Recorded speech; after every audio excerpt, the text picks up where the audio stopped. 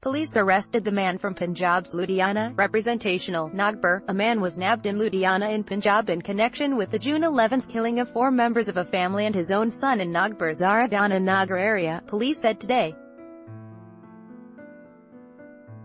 Vivek Pulatkar, who was the brother-in-law of deceased Kamalakar Purwankar, was nabbed on Thursday by Nagpur Police's crime branch and was brought to the city today, Joint Commissioner of Police Shivaji Badka said.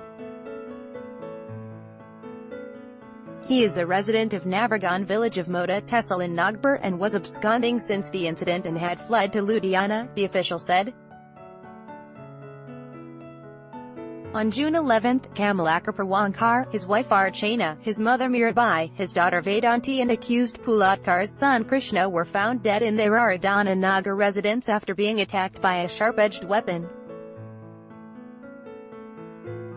Another daughter of Purwankar, and a daughter of Pulatkar, who were sleeping in another room, were not harmed. Investigations have revealed that the accused took this step due to a property dispute.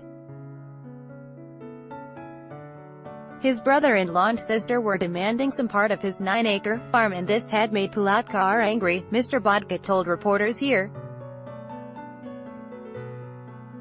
Pulatkar's 2 children, including deceased Krishna, were staying with the Purwankar family and he used to send money for their upkeep as well, the official said.